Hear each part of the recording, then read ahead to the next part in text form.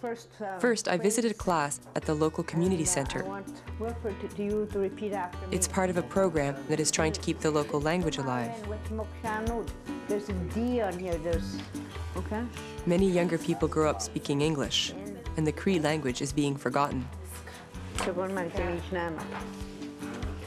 I found pronunciation to be very difficult. But I did pick up a few words. Right.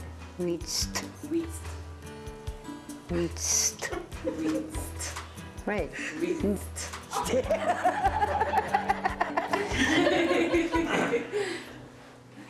Got it?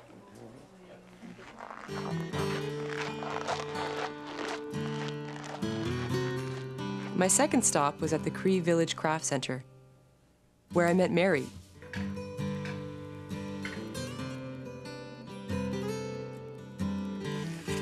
I'm Kate.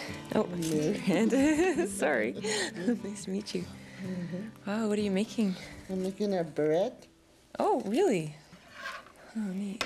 So you want to try? Yeah. Okay, see if I can do it. Okay. She showed me how to bead a barrette on a small loom, based on the traditional Cree loom. Oh, I got two in one shot.